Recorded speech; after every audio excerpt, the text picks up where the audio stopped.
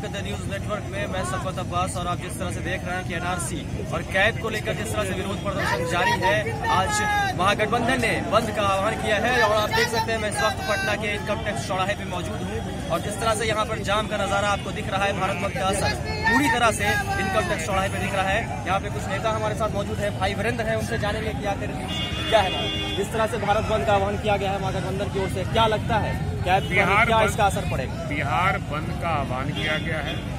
जो ये काला कानून है नागरिक संशोधन बिल और एनआरसी, इसके विरोध में देश की आम आवाम है और एक संप्रदाय के लोगों को तंग तबाह करने के लिए इस तरह का कानून लाया गया है। इसका विरोध हम आरजेडी और महागठबंधन के लोग कर रहे हैं और आज तेजस्वी प्रसाद यादव जी के नेतृत्व में यह बिहार बंद है, महागठबंधन के नेतृत्व में बिहार बंद है और हम लोग शांतिपूर्वक अहिंसात्मक तरीके से यह बंद किए हैं और लोग स्वतः स्फूर्त रोड पर आए हैं। अपनी दुकानें बंद रखी है, अपनी गाड़ियां बंद रखी है और लोग का समर्थन हमारे तरफ है। महागठबंधन की मांग क्या है? ये बिल वापस होना, जो काला कानून है ये बिल वापस होना चाहिए, एनआरसी वापस होना चाहिए। और ये जो पलटू राम जी हैं, जिनका नाम नीतीश कुमार उर्फ पलटू राम, कोई ऐसा सगा नहीं जिसको नीतीश जी ने ठगा नहीं, ये बयान देते रहे हैं आप लोग के माध्यम से कि एनआरसी बिहार में लागू नहीं होगा। और ये जो काला कानून है नागरिक संशोधन बिल का इन्होंने ये किया गया है, पक्ष में वोट दिया है, एनआरसी के पक्ष में ही वोट करेंगे।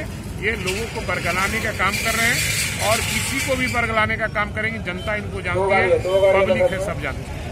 तो जिस तरह से देखा जा रहा है कि लगातार विरोध प्रदर्शन जारी है, अगर ये कैब वापस नहीं लिया जाता है और एनआरसी को बिल पारित किया जाता है, उसके बाद क्या करेगा महागठबंधन? महागठबंधन पूरे देश में आंदोलन करेगा, चरणबद्ध आंदोलन और शांतिपूर्वक आंदोलन करने का काम करेंगे। हम केवल महागठबंधन के सारे देश में जनता उबाल पर है।